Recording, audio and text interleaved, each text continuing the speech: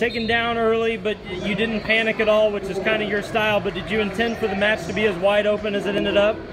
I mean, yeah, I was going out there. I knew he was a scrappy kid. I knew he liked spladles, cradles. I kind of got caught in the cradle there, but fought my way out of it. Gave a couple back points, but I wasn't worried.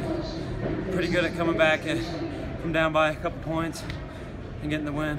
Kind of similar styles in that regard, maybe not necessarily, you know, the cradling, but you guys like to scramble, you know, high risk, high reward. Are matches like that fun to be a part of?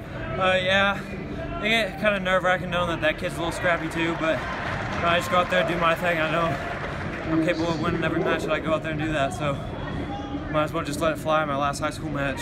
With the late reversal to go up 15-13, you were still trying to turn him there for a while. At what point do you finally settle in and just realize, hey, if I just sit here, I can finish it out? It kind of goes against your nature to a certain extent, doesn't it? Yeah, I mean, it's a big duel. I want to get the fall.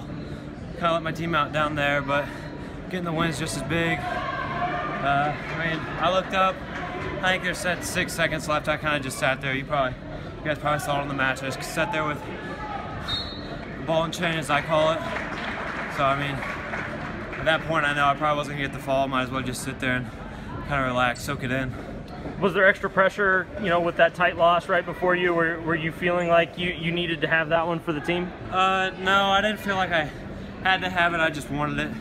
I know that I got great kids in the lineup, that one loss isn't going to hurt us that much. We just got to fight back, keep winning the matches we have to, and win the ones we're not supposed to.